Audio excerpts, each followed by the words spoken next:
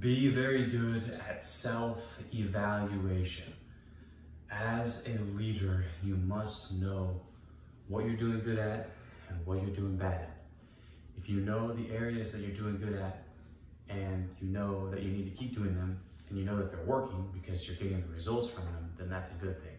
But if you don't know where you're going wrong, then that's not a good thing, because you always want to be self-assessing, self-evaluating, and self-assessing your days. You know, what you did good today, what you could have done better, where you could have improved, and a lot of it comes down to time management. And my favorite quote by it's by Bruce Lee, and he says, you know, if you love life, don't waste time, for time is what life is made up of. And that comes so prevalent to your life and my life, because our life is based up of moments and time. And we have to use this time and moments effectively, because we're never going to get it back. It's finite. We will never get this time back. So it's how we use this time. And going back to the self-evaluation and self-assessment is that if you do evaluate yourself the good way, you can get better and you can see improvements. And that's, you know, that's the beauty of life. The beauty of life is that you're accomplishing, you're going towards a mission, and you're climbing the mountain. It's not the fact that you're at the mountain and you're at the peak. The beauty is that you're climbing. That's the beauty. The real beauty is actually climbing the mountain. The beauty is not when you're at the top, chilling, drinking margaritas at the beach. That is not the real beauty. The real beauty is climbing that ladder. You know, getting better every single day, self-assessing, self-evaluating. And you know, quick tips here is like self-assessing and self-evaluating. If you're falling down, chances are it's going to be 3 things that you're going to fall down on. It's going to be drugs, alcohol, or sex. Those 3 things are gonna make you fall down. And this comes true to so many people's lives. Is you see these, you know, professional athletes, and they don't do well because they'll go to drugs, or they'll go to alcohol, or they'll go to sex. Like they'll go to these, you'll see them in, you know, these mugshots or these pictures of them doing bad. And, you know, I even heard Herschel Walker, one of the greatest football players of all time, says to stay away from drugs and alcohol because it can ruin football players' careers. And he said it himself, how it ruins careers.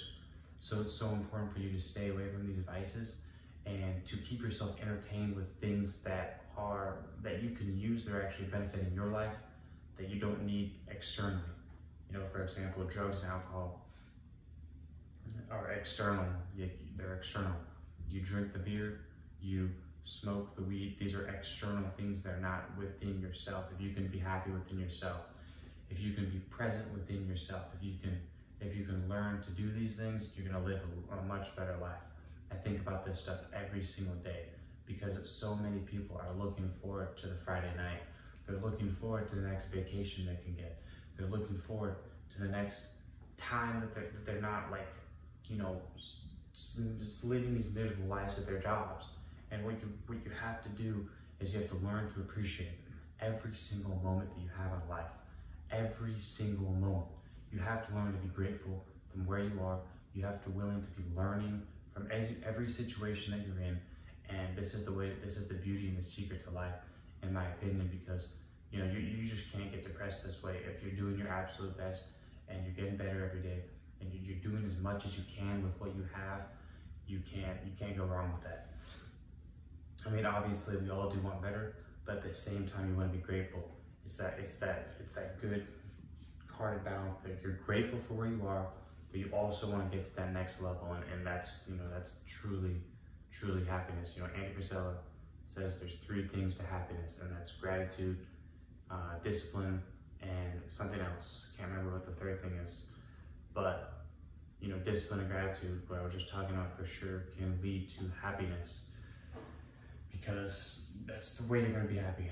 And it's worked for my life. I know it'll work for yours. Manage, self-assess, and self-manage your time in your life. You know where you're mistakes are and know how you can improve those. Instead of going to drugs, okay, I'm gonna go to the gym. Instead of going to these bad habits like porn, okay, I'm gonna go to the gym. If you haven't noticed, the gym is the end all be all to a lot of problems. It solves a lot of problems, and it benefits nothing but you. The gym, the only thing the gym benefits is you, nothing else but yourself. And that's what you need to improve your life, to stop looking for external factors like drugs or alcohol to make your life better. Self-assess your life, improve your life. That is a video I have for you today. If you like the video, comment in the comment section, subscribe, turn your post notifications on. We'll see you in the next video.